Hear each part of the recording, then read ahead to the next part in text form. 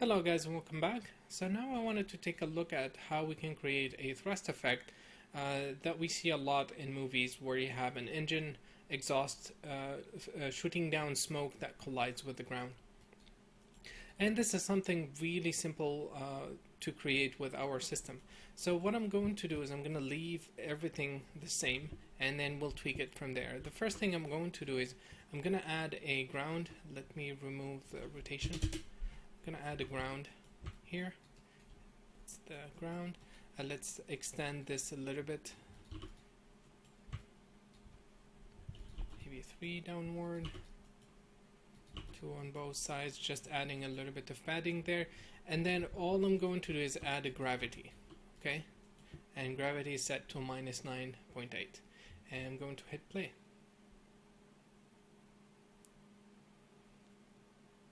And you can see already we're getting a very interesting effect by just having gravity applied to the smoke and having a ground collision. Actually, let me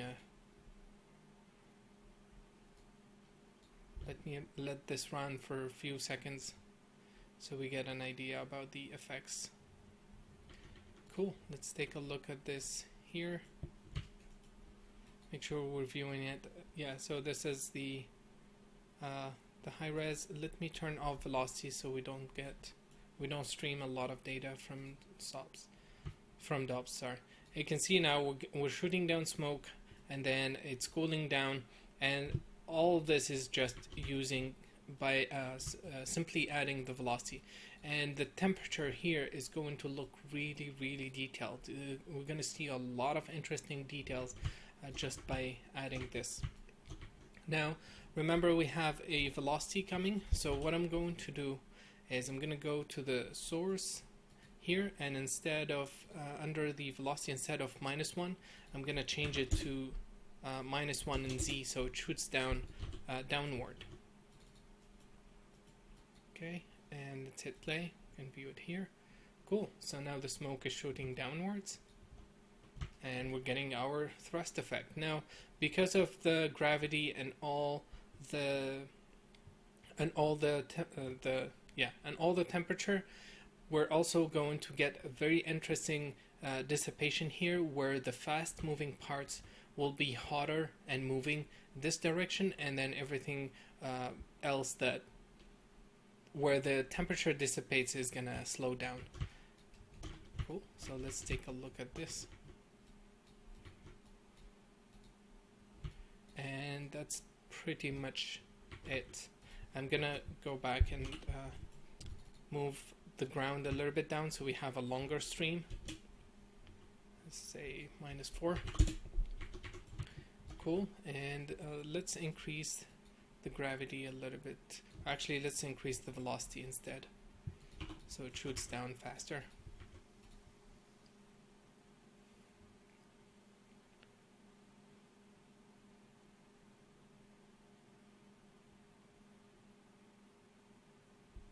And we don't have to show this. We don't have to show this with temperature. We can just show the smoke if we want to. But then we can also show it with temperature. Now let's say we didn't like how far the temperature is going. What we can do in that case, we can duplicate the temperature and have a different decay for that. So what I'm going to do is I'm going to create a new field. I want to leave the temperature that I have and make a new field that I can use for to fake the temperature. But we want to keep all the temperature that we have because we like the behavior. So I'm going to call this fake temp. Okay, and then we're going to dive inside this guy.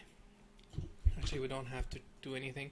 Inside the gas calculate, where we copy the temperature, where we copy the custom temp into the temperature, we're going to copy it to the fake temperature, this guy. Okay, so now we have our own data. I'm not going to clear it because I wanted to actually I can clear it. I'm going to clear the fake No, I don't. I'm sorry. I don't need to clear it. We have to leave it as it is. But we need to create our own custom decay for this. So I'm gonna copy that volume VOP. So what is this for? This, call it decay temperature, just to be clear. I'm gonna copy this, and I'm gonna import the fake temp. Let me just verify the name. Yeah, fake temp. And we want to decay that. So let's export it back. And I'm going to decay it using a different rate, let's say 0.5. Now, remember, this has nothing to do with the current temperature. Okay? We're just copying the same data that we're using for the actual temperature into this fake temp field. Okay? And then we're decaying it using our own decay node. So every frame it's going to decay 0.5. Now inside the pyro here, we're going to leave the temperature as it is. Okay? But I'm going to, sorry, we're not going to use the temperature to display it. We're going to display the fake temp. Okay? And let's take a look at that. And now the sim should stay exactly the same. And again, we're gonna it's gonna run out of sync where we may see data that is rising or moving fast, behaving differently. But in reality, the sim has its original temperature if we wanted to. But this is a custom information that we created, and you can see it decays faster. Now let's put back the temperature. You see they're different. Let me increase this even more, so we decay it even faster. Okay.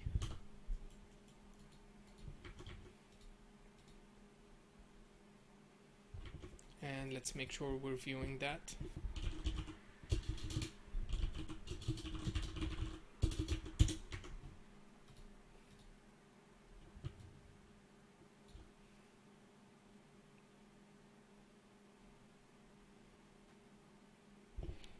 Cool. So it's much lower in terms of intensity. But what I'd like to do, instead of multiplying it by this value, I'm going to actually subtract from it. And this is going to be a bit more aggressive than the multiplication. So I'm going to subtract a certain value. Let's start with 0.1 every frame and see how that affects the field. And make sure we're viewing the fake temp. Cool.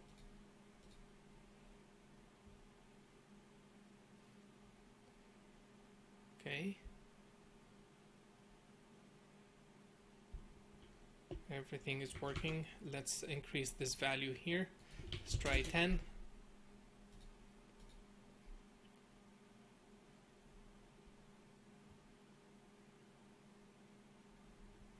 Yeah, and it's decaying. You can see it's decaying a lot faster now.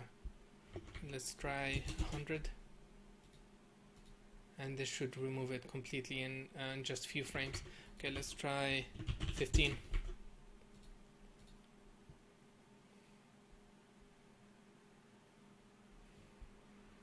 Cool. So now we have a custom field that is being decayed completely differently from the original temperature, and we can use whatever information we want if we like to do that. So this is just an idea that we can apply. Let me copy this, and we need to stream.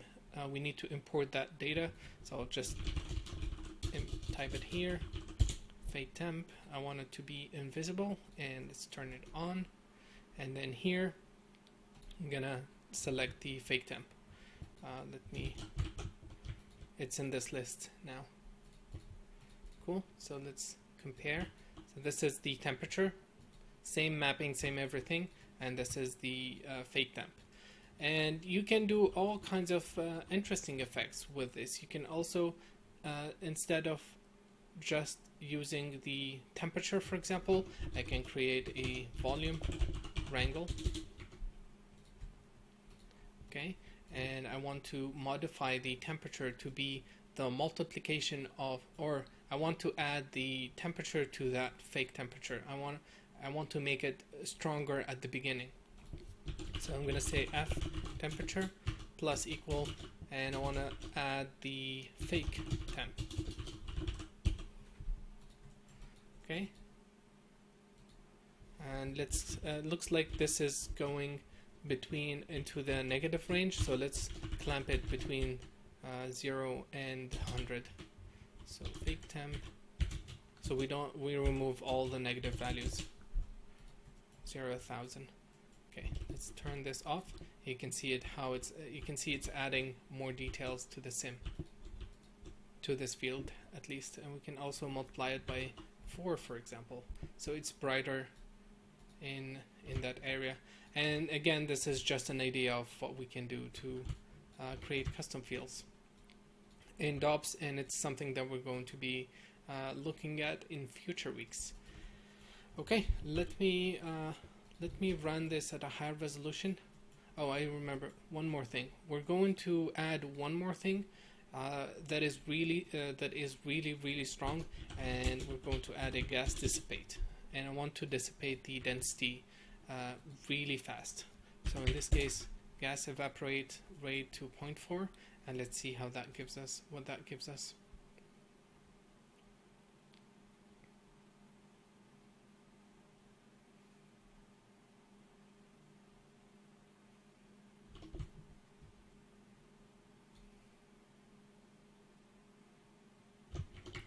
It's not strong enough. Let's increase it even more.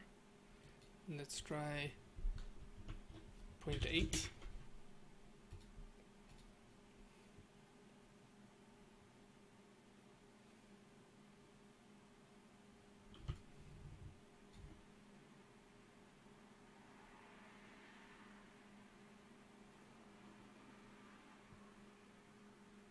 Cool. So now it's fading.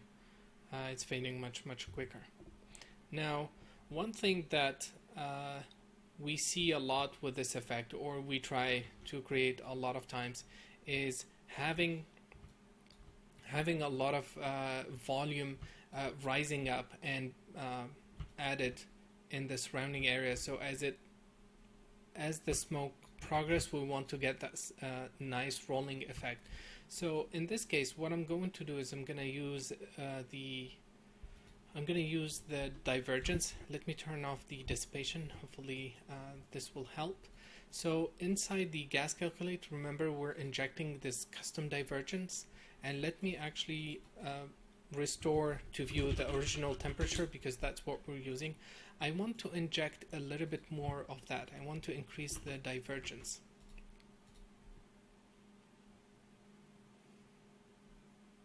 And that should help. Well, it can add a huge amount of smoke if we wanted to. So that will add the amount of smoke that we need surrounding the borders as well as in the center, which should help as well. So we're gonna get, yeah, you can see we're gonna get a lot more smoke coming from the sphere. So let me run this at a higher resolution, and let me put back the dissipation. I'm gonna lower it to 0.4. I think it was very extreme, and I'm gonna lower this to 2, and I will run a sim, and we'll take a look at it in the next frame. I'm gonna use this this setting. Cool. So I'm gonna let it run, and then we'll continue in the next video. Thank you guys for watching, and see you in a bit.